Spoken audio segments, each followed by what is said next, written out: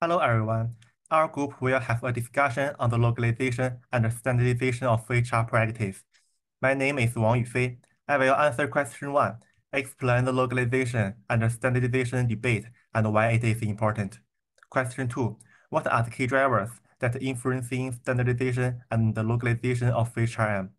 My partner Chenchen Shen will answer question 3, what are the major debates about the topic in the literature? My partner Zhihang Lu will answer question 4. How has this issue been dealt with in practice? First, we introduce the concepts of localization and standardization of HR practices. The localization of HR practice means that the subsidiaries modify the HR practice of the headquarters according to the local environment to adapt it.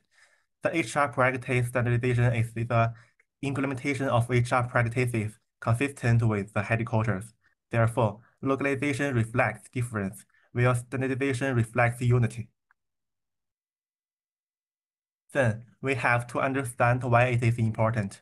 The positive impact of the localization is reflected in two aspects. First, localization makes the employees and management of subsidiaries mostly belong to the same country, so they can communicate better, thereby enhancing internal harmony. Second, after the implementation of localization, the company can reduce the number of expatriates and spend less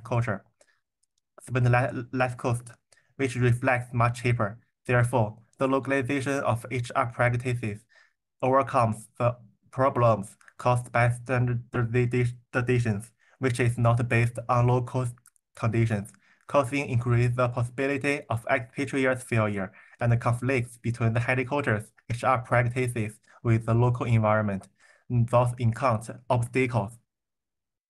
The positive impact of HR practice standardization is also reflected in two aspects.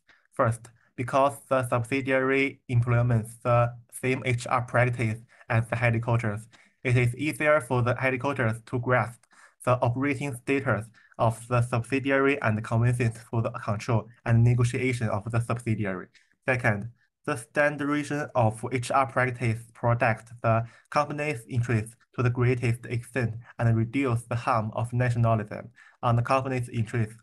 The standardization overcomes the company's limited control of subsidiaries and potential damage to interests brought by localizations. This shows that the localization and the standardization of HR practice is very important for company. The second question is what are the key drivers that influencing standardization and localization of HRM? We found 8 drivers from textbooks. In addition, we also found 4 drivers in other academic literature. Next, we will analyze how these key drivers affect the localization and standardization of HR practices. Among the 8 localization drivers, the culture environment and the institutional environment permit the localization of HR practice to a high extent. The culture environment shows that the company's HR practices may conflict with the local culture environment. The institutional environment shows that the company's HR practices may not conform to the legal system constraints of the host countries and are affected by the host country's effects. Therefore, the company needs to follow the host country's culture and institutional environment, localize HR practice to ensure that the subsidiary's business can be carried out in the host country. Firm size and material, mode of operation, and the subsidiary role also promote the localization of HR practice. But compared with the institutional and the cultural environment, not every company will be affected by these drivers, so these drivers have low extent. The 3 key drivers about standardizations or have a high extent of promotion of the HR practice standardizations. The first point is strategy and structure. The implementation of the strategy relies on the standardization of HR practice. From the company's perspective, the company hopes to promote HR standardization, ensure that the strategy can be better implemented. Corporate culture is an important factor of HR and practice standardization. Companies that pay attention to standardization hope to promote HR practice standardizations. The third point is size and material of the firm. More material and large companies have more standard system and management abilities, which can promote the standardizations of HR practices. In other academic literature, resource dependence and experience are the two key drivers that promote the localization of HR practice. In order to make better use of the resource of the host country, the subsidiary company will need to localize HR practice. At the same time, the host country also has rich negotiation experience, negotiating on the company's HR practice standardizations, thereby promoting the localization of HR practice. Formalized control and electric HRM are two key drivers that promote the standardization of HR practice. Formalized control means a standard control mechanism and formal control level. Higher formalized control will promote the standardization of HR practice. Currently, companies have widely used IT technology in the HR field and serve to transform organizational structure. Therefore, companies that have widely used IT technology will be more convincing to promote HR standardizations. Next, our partner Chenchen Shen will answer question 3. Hello everyone, I'm Chenchen.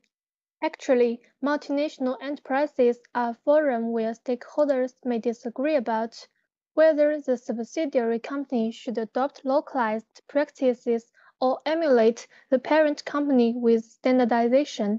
Therefore, there are a lot of debates about whether multinational corporations choose standardization or localization. Below, I will talk about some of the arguments. The views tend to localization indicates that, first, the localization strategy of human resource management avoids the conflicts and reduces the losses caused by cultural differences. In the management of local employees, cultural differences will greatly dampen the enthusiasm of employees. However, localization strategy can promote communication with employees and greatly improve the efficiency of local negotiation. It is also helpful to fully understand the overall strategy of the company. Second, the implementation of localization is conducive to improving the harmony between managers and employees because they have the same language and culture. Employees are more willing to communicate with leaders. Differences in behavior and culture between superiors and subordinates may make it difficult for foreign managers to communicate with local employees. Third, the localization can reduce the human resources cost to a certain degree. Using local human resources often costs less than using the expats cost of multinational companies, which makes the localization of multinational companies targeting the local human resources. In addition, there are a large number of excellent human resources for enterprises to choose from in the free-flowing talent market. Fourth, localization reduces the flow of managers and improves their working efficiency. Hiring local staff fully reflects the trust in the local market and shows respect for the local people, which helps the enterprise to create conditions to attract more local people to join, and talent will make the cohesion of the enterprise enhanced.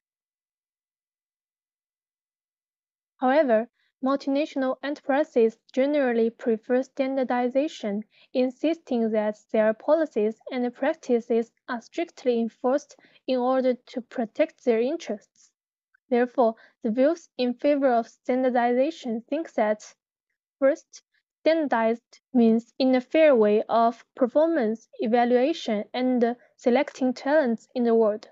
For example, for different employees in the same position, no matter in the subsidiary company or the parent company, employees can rely on their own efforts to get new positions and salaries, which can be recognized by employees and improve their enthusiasm.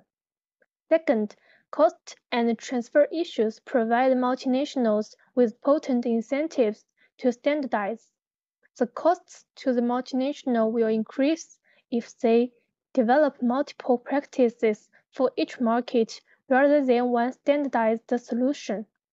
Transfer possibilities also require that performance appraisal practices in each location closely resemble the parent's standardized tool.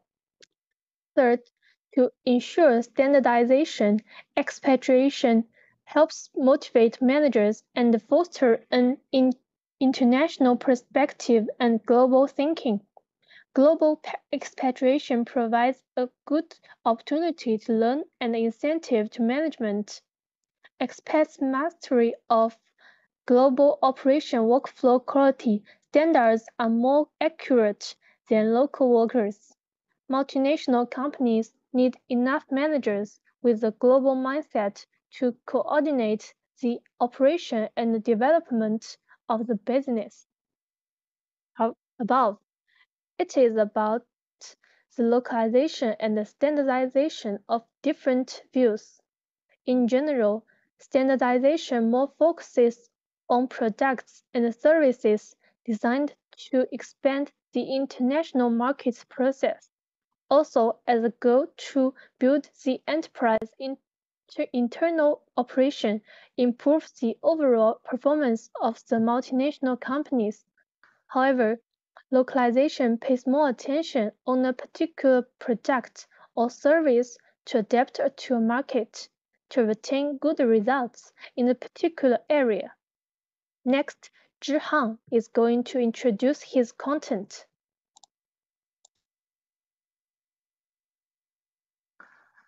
Okay, hello everyone, I'm Zhihang. Now we will introduce two relevant international human resource management practice cases from two aspects, standardization and localization. The first case is National Instrument. National Instrument is a multinational company that mainly produces automated test instruments, which has more than 7,000 scientific researchers in 95 countries around the world. In 2016, National Instrument released a learning platform for all global subsidiaries. This platform uses a unified and optimized approach to attract, reward, and develop employees. The main mode of operation is that expatriates from the parent company guide the subsidiaries, so as to help them to understand and implement this standardized practice. The ultimate desired outcome of the platform is to engage and retain employees who are able to maximize their contribution to the business while achieving their own personal career goals. The core component is global talent management strategy, which includes 6 core people management programs: goal setting and performance review, engagement conversation, talent review, succession planning, career development planning, and compensation. With the increasing scope of international business, National Instrument needs to recruit and manage different employees with different education level, work styles, and culture. In order to deal with these complex challenges, the core concept of National Instrument is using standardized and unified training and talent development. In addition to increase the culture of subsidiaries and employees, another important objective is realizing the transfer and transition of science and technology from the parent company to the subsidiary company. Using a unified talent development system, not only the company culture can be penetrated into each subsidiary, but also the consistency of employees' understanding of the company's core technology and operating methods can be achieved. So the friction losses caused by personal transfer also can be reduced. In terms of localization, Unilever has provided us a good salary management practice case. Unilever is a British-Dutch multinational consumer product company, which is one of the oldest multinational companies around the world. In 2010, Unilever designed a localized global reward system. This system delegates the control of the subsidiary's own reward management system to each subsidiary itself, instead of handing over the management of expenditures. This system can evaluate the relative value of each compensation in different countries and provide appropriate compensation for each employee by comparing and analyzing the value level and actual situation of different countries. The system mainly focuses on three aspects: basic salary, other welfare compensation, and self-reward survey. In terms of salary, Unilever will investigate detailedly the compensation level, industrial wage level, legal salary requirement, inflation, and exchange rate of each host country in order to give employees the best salary. In terms of welfare compensation, Unilever also carefully consider the differences in labor costs related to social security and health benefits in different countries, such as insurance, so as to ensure that every employee can get enough welfare protection. In addition, Unilever also used self-reward survey to understand employees' satisfaction with current salary conditions in different countries.